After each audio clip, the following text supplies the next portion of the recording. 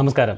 ഞാൻ advocate Sherry J Thomas, KLCC അൽമായ കമ്മീഷൻ്റെ അസോസിയേറ്റ് സെക്രട്ടറിയും കേരള ലാറ്റിൻ കാത്തലിക് അസോസിയേഷൻ KLCAയുടെ സംസ്ഥാന ജനറൽ സെക്രട്ടറിയുമാണ്. കേരളത്തിലെ ലത്തീൻ സമുദായം നിരവധി വർഷങ്ങളായി അധികാരത്തിൽ പങ്കാളിത്തം ഉണ്ടാകണം എന്ന ആഗ്രഹം എന്ന ആവശ്യം പൊതുസമൂഹത്തിലും അധികാര കേന്ദ്രങ്ങളിലും ഉന്നയിച്ചുകൊണ്ടിരിക്കുകയാണ്.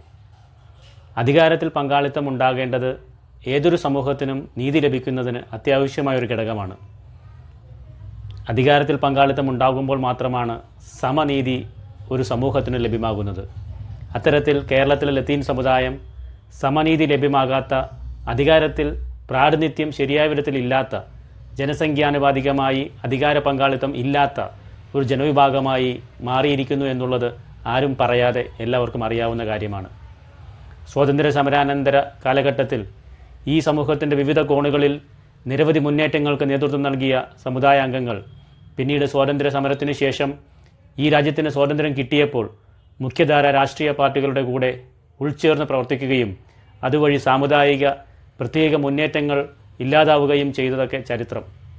പിന്നീട് 1972 Kerala Latin Catholic association 1972 March 26 സംസ്ഥാനമെമ്പാടുമുള്ള വിവിധ രൂപതകളിലെ സമുദായ സംഘടനകൾ ഒരുമിച്ച് ചേർന്ന് Kerala Latin Catholic association KLCA ഉണ്ടാക്കിയതും ചരിത്രം. ഇന്ന് KLCAയുടെ സംസ്ഥാന സമ്മേളനത്തോടനുബന്ധിച്ച് വിവിധ വിഷയങ്ങൾ ഈ സമുദായത്തിന് വേണ്ടി ഈ സമുദായത്തിൻ്റെ അൽമായ സംഘടന കേരള ലാറ്റിൻ കാത്തലിക് അസോസിയേഷൻ സമുദായ സംഘടന ഉന്നയിക്കുകയാണ്. പ്രധാനമായി ഉന്നയിക്കുന്ന ആദ്യത്തെ വിഷയം, സർക്കാർ നിയമനങ്ങളിൽ ബോർഡുകളും കോർപ്പറേഷനുകളും വിവിധ സർക്കാർ തസ്തികകളിൽ രാഷ്ട്രീയ നിയമനങ്ങൾ നടത്തുമ്പോൾ ഈ സമുദായത്തിന് അർഹമായ പ്രാതിനിധ്യം ഉണ്ടായിരിക്കണം. ജനസംഖ്യാനുപാതികമായി സമുദായത്തിന് രാഷ്ട്രീയപരമായുള്ള നിയമനങ്ങളായ ബോർഡുകളിലും കോർപ്പറേഷനുകളിലും മറ്റു സംവിധാനങ്ങളിലുമൊക്കെ അർഹമായ പ്രാതിനിധ്യം ഉണ്ടാകണമെന്നുള്ളത് നാം എല്ലാവരും ആവശ്യപ്പെടുന്ന, ഈ സമുദായം ആവശ്യപ്പെടുന്ന പ്രധാനപ്പെട്ട ഒരു വിഷയമാണ്. രണ്ടാമത്തേത്, ഈ സമുദായത്തിൻ്റെ വിഷയങ്ങൾ പഠിക്കുന്നതിന് അത് ജാതി സംബന്ധമായി, വിദ്യാഭ്യാസപരമായി, തൊഴിൽപരമായി, ഭൂമി സംബന്ധമായി, ജലലഭ്യത ഉൾപ്പെടെ മണ്ണില്ലാത്ത കേരളത്തിലെ വിവിധ ജനവിഭാഗങ്ങളിൽ പെടുന്ന ആളുകളിൽ വളരെയധികം കൂടുതൽ ആളുകൾ ലത്തീൻ കത്തോലിക്കർ ആയവരിൽ ഉൾപ്പെടുന്നു. അങ്ങനെ വിവിധ വശങ്ങളെപ്പറ്റി, ഈ സമുദായം നേരിടുന്ന വിവിധ വിഷയങ്ങളെപ്പറ്റി പഠിക്കുന്നതിന് ഒരു അന്വേഷണ കമ്മീഷൻ ഉണ്ടാകണം. അതിന് സർക്കാർ തലത്തിൽ ഔദ്യോഗികമായ തീരുമാനങ്ങൾ ഉണ്ടാകുകയും ഈ അന്വേഷണ കമ്മീഷൻ ഈ സമുദായത്തിൻ്റെ വിഷയങ്ങൾ പഠിക്കുകയും അതിന് പരിഹാര മാർഗ്ഗങ്ങൾ നിർദ്ദേശിക്കുകയും ചെയ്യണം എന്നാണ് നാം ആവശ്യപ്പെടുന്നത്. കഴിഞ്ഞ 10 വർഷത്തെ മാത്രം കണക്ക് പരിശോധിച്ചപ്പോൾ ജസ്റ്റിസ് നരേന്ദ്രൻ കമ്മീഷൻ റിപ്പോർട്ടിൽ പറഞ്ഞതുപോലെ 4370 തസ്തികകളാണ് ക്ലാസ് 3, ക്ലാസ് 4 മേഖലകളിൽ മാത്രം സർക്കാർ ഉദ്യോഗങ്ങളിലും പൊതുമേഖലാ ഉദ്യോഗങ്ങളിലും യൂണിവേഴ്സിറ്റി ഉൾപ്പെടെയുള്ള തലങ്ങളിൽ ഈ സമൂഹത്തിന്, ഈ സമുദായത്തിന് നഷ്ടമായത്. ഒരുപക്ഷെ അതിനുശേഷം കാര്യമായ ഒരു പഠനങ്ങൾ ഇവിടെ നടന്നിട്ടില്ല.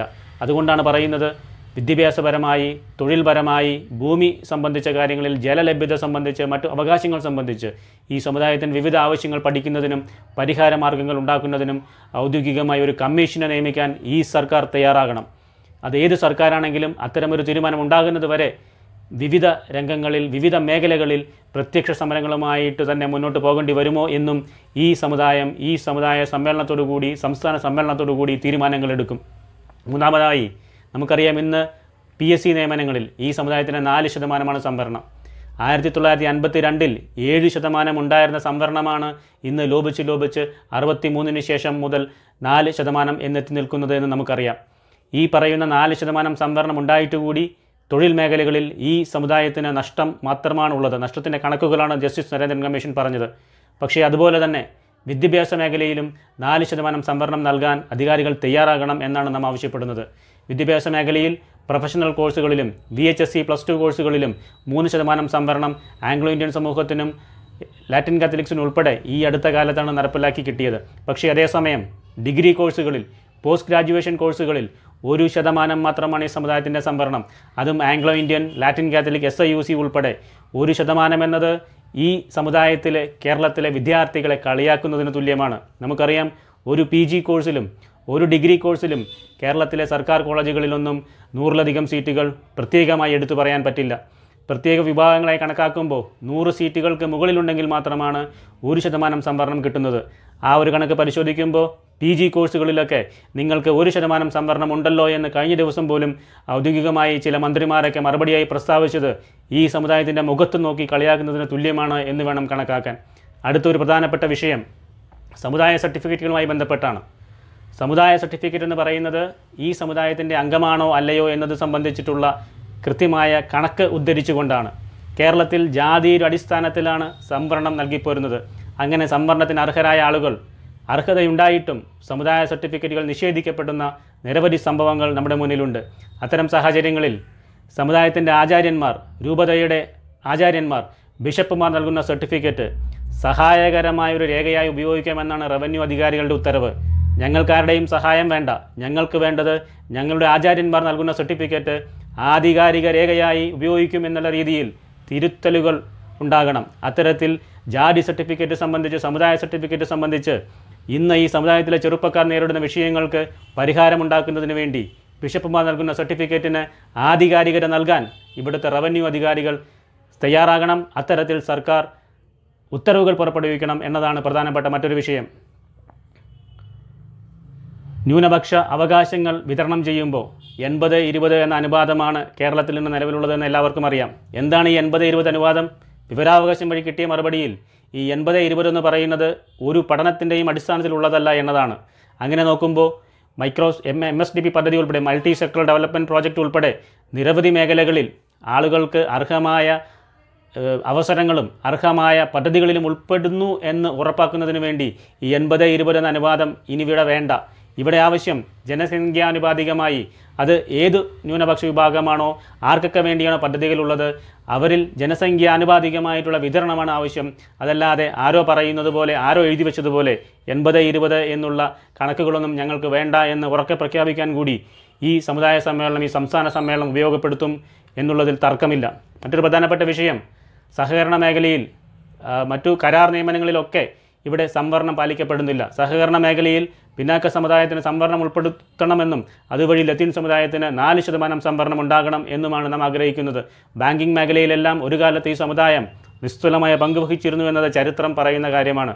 കരാർ നിയമനങ്ങൾ നടത്തി വിവിധ തസ്തികകളിൽ ആളുകളെ നിയമിക്കുമ്പോൾ അവിടെയും സംവരണം കൊണ്ടുവരാൻ ബന്ധപ്പെട്ട അധികാരികൾ ശ്രദ്ധിക്കണം എന്നുകൂടി ഈ അവസരത്തിൽ സമുദായത്തിൻ്റെ ശക്തിയായി നെയ്യാറ്റിൻകരയിൽ ഡിസംബർ 1 ചോദ്യങ്ങൾ ഉയരും. അതിനുത്തരം പറയാൻ അധികാരികൾ തയ്യാറാകേണ്ടി വരും എന്ന് ഈ അവസരത്തിൽ ഓർമ്മിപ്പിക്കുകയാണ്. അടുത്തൊരു പ്രധാനപ്പെട്ട വിഷയം KSS ആൻഡ് SSRലുള്ള ഭേദഗതിയാണ്. റൂൾ 14B ഭേദഗതി ചെയ്യാവുന്നതാണ് എന്ന് സർക്കാരിന് തീരുമാനമെടുക്കാമെന്ന് ഇവിടുത്തെ നീതിന്യായ പീഠങ്ങൾ പറഞ്ഞിട്ടുള്ളതാണ്. എന്തിനാണ് അവരങ്ങനെ പറഞ്ഞത്? അവർ പറഞ്ഞത് ജനറൽ കാറ്റഗറിയിൽ നിയമിതരാകേണ്ട സമുദായ അല്ലെങ്കിൽ സംവരണ സമുദായ അംഗങ്ങൾ, സംവരണ വിഭാഗത്തിൽപ്പെട്ട വിവിധ സമുദായത്തിലെ അംഗങ്ങൾ, അവർക്ക് ജനറൽ കാറ്റഗറിയിൽ തന്നെ നിയമനം നടത്തുന്നതിന് പകരം അവരുടെ ലിസ്റ്റ് പ്രസിദ്ധീകരിക്കുമ്പോൾ 20ൻ്റെ റോസ്റ്ററും മറ്റും വരുന്ന സമയത്ത് ജനറൽ കാറ്റഗറിയിൽ സാധാരണയായി നിരവധി ആളുകളെ 100ൻ്റെ ഒരു കണക്കെടുക്കുമ്പോൾ നിയമനം കിട്ടേണ്ട ആളുകളെ 20ൻ്റെയും മറ്റും റോസ്റ്ററുകൾ വരുമ്പോൾ അവരെ സംവരണ പട്ടികയിലേക്ക് മാറ്റുകയും അതുവഴി യഥാർത്ഥത്തിൽ ജനറൽ കാറ്റഗറിയിൽ കയറുകയും ഒപ്പം സംവരണത്തിൽ കയറുകയും ചെയ്യേണ്ട ആളുകൾക്ക് സംവരണ അവസരം നഷ്ടമാവുകയും ചെയ്യുന്നു. ഫലത്തിൽ സംവരണ പ്രകാരം ജോലി കിട്ടേണ്ട ആളുകൾ അല്ലെങ്കിൽ ജനറൽ കാറ്റഗറിയിൽ കയറേണ്ട ആളുകൾ അവരെ സംവരണ വിഭാഗത്തിലേക്ക് മാറ്റുകയും സംവരണ പ്രകാരം ജോലി കിട്ടേണ്ട ആളുകൾക്ക് അവസരം നഷ്ടമാവുകയും ചെയ്യുന്നു എന്നുള്ളത് വലിയ ഒരു യാഥാർത്ഥ്യമായി നിൽക്കുകയാണ്.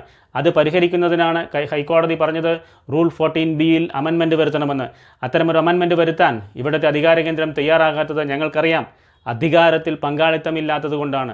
ഈ സമുദായത്തിന് അധികാരത്തിൽ പങ്കാളിത്തമുണ്ടെങ്കിൽ വേണ്ട തലങ്ങളിൽ അത് പ്രയോജനപ്പെടുത്താനും ഇത്തരം ഭേദഗതികളെല്ലാം നിസ്സാരമായി വരുത്താനും സാധിക്കും എന്ന് തിരിച്ചറിവിലേക്ക് ഈ ജനത എത്തിയിരിക്കുന്നു എന്ന് ഏവരും മനസ്സിലാക്കേണ്ട ഒരു സാഹചര്യമാണ് നിലവിലുള്ളത്. മറ്റൊരു പ്രധാനപ്പെട്ട വിഷയം തീരമേഖലയിലെ വിഷയങ്ങളാണ്. തീരവാസികളായ ആളുകൾ, തീരമേഖലയിലെ തദ്ദേശവാസികൾ, മത്സ്യത്തൊഴിലാളികൾ, ഇവരെയൊക്കെ കഴിഞ്ഞ കുറേ നാളുകളായി ഓരോ വർഷക്കാലത്തും അല്ലെങ്കിൽ ഓരോ കടൽ കയറ്റക്കാലത്തും വലിയ വലിയ വാർത്തകളായി പത്രമാധ്യമങ്ങളിൽ നിറയുമ്പോഴാണ് ജനം മനസ്സിലാക്കുന്നത് ഇവിടെ അതല്ല വേണ്ടത്. കേരളത്തെ രക്ഷിക്കുന്നതിന് വേണ്ടി മുന്നിട്ടിറങ്ങിയ മത്സ്യത്തൊഴിലാളികൾ ഉൾപ്പെടെയുള്ള തീരപ്രദേശത്ത് അധിവസിക്കുന്ന ആളുകൾക്ക് അവരുടെ പ്രശ്നങ്ങൾ പരിഹരിക്കുന്നതിന്, അത് കടലിൽ നിന്നുള്ള ആക്രമണമാണെങ്കിലും മറ്റു ഭവന നിർമ്മാണ സംരക്ഷണ കാര്യങ്ങളാണെങ്കിലും ഭവനം നിർമ്മിക്കാനുള്ള അവകാശം ഉൾപ്പെടെയുള്ള കാര്യങ്ങളിൽ ശാശ്വതമായ പരിഹാരമുണ്ടാക്കുന്നതിന് അധികാര കേന്ദ്രങ്ങൾ തയ്യാറാകണമെന്നും പ്രധാനപ്പെട്ട ആവശ്യമായി ഞങ്ങൾ ഉന്നയിക്കുന്നു. അതോടൊപ്പം തോട്ടം മേഖലയിലും കാർഷിക മേഖലയിലും മലയോര മേഖലയിലുമെല്ലാം ഇന്ന് ജനങ്ങൾ നേരിടുന്ന വലിയ വലിയ ദുരിതങ്ങൾക്ക്, വലിയ വലിയ ബുദ്ധിമുട്ടുകൾക്ക് പ്രതിവിധി കണക്കാക്കുന്നതിന് വേണ്ടി, പ്രതിവിധി ഉണ്ടാക്കുന്നതിന് വേണ്ടി ഫലപ്രദമായ സമഗ്രമായ പദ്ധതികൾ ആവിഷ്കരിക്കുന്നതിന് ഭരണകൂടം തയ്യാറാകണം എന്ന് ആവശ്യപ്പെടുന്നു. പ്രധാനപ്പെട്ട അവസാനത്തെ ഒരു കാര്യം, വിദ്യാഭ്യാസ മേഖലയിൽ ഇന്ന് ന്യൂനപക്ഷത്തിന് നിലവിലുള്ള നിർവചനങ്ങൾക്ക് പുതിയ വ്യാഖ്യാനങ്ങൾ നൽകിയപ്പോൾ മൈനോറിറ്റി കമ്മ്യൂണിറ്റി എന്നതിന് പകരം റിലീജിയസ് മൈനോറിറ്റി എന്ന ബൃഹത്തായ വ്യാഖ്യാനങ്ങൾ നൽകിയപ്പോൾ വളരെ പ്രധാനപ്പെട്ട ചില കാര്യങ്ങൾ വിസ്മരിച്ചു. കേരളത്തിനെ സംബന്ധിച്ചിടത്തോളം ഈ സമൂഹത്തിൽ വിദ്യാഭ്യാസപരമായി പള്ളിക്കൊപ്പം പള്ളിക്കൂടങ്ങൾ സ്ഥാപിച്ച, പള്ളിയോടൊപ്പം വിദ്യാലയങ്ങൾ സ്ഥാപിച്ച, ഈ സമൂഹത്തിന് വിദ്യ പകർന്നു നൽകിയ ഒരു വിഭാഗമാണ് കേരളത്തിലെ ലത്തീൻ കത്തോലിക്കർ. പക്ഷേ അവർക്ക് അവരുടെ കലാലയങ്ങളിൽ വരുന്ന കാലങ്ങളിൽ ന്യൂനപക്ഷ അവകാശങ്ങളുടെ സംരക്ഷണത്തിൻ്റെ ഭാഗമായി വലിയ വെല്ലുവിളി നേരിടുകയാണ്. കാര്യം എന്താണെന്ന് വ്യക്തമായി എല്ലാവർക്കും അറിയാവുന്നത് തന്നെയാണ്. ന്യൂനപക്ഷത്തിന് വളരെ വലിയൊരു നിർവചനം കൊടുക്കുമ്പോൾ ലത്തീൻ സമുദായത്തിൻ്റെതായ കോളേജുകളിൽ കമ്മ്യൂണിറ്റി കോട്ടയിൽ, മാനേജ്മെൻറ്റ് കോട്ട, കമ്മ്യൂണിറ്റി കോട്ട കണക്കുകളെടുക്കുമ്പോൾ കമ്മ്യൂണിറ്റി കോട്ട എന്ന പേരിൽ ഏത് സമുദായത്തിൻ്റെയാണോ കോളേജ്, ആ കോളേജിലുള്ള ആളുകൾക്ക്, ആ കോളേജിൻ്റെ സമുദായത്തിൽപ്പെട്ട ആളുകൾക്ക്, വിദ്യാർത്ഥികൾക്ക് പ്രവേശനം നൽകാൻ പറ്റാത്ത ഒരു സാഹചര്യം നിലവിൽ വന്നുകൊണ്ടിരിക്കുകയാണ്. ഈ മേഖലയിലും ശക്തമായൊരു ഇടപെടൽ സർക്കാരിൻ്റെ ഭാഗത്തു നിന്നുണ്ടാകണം.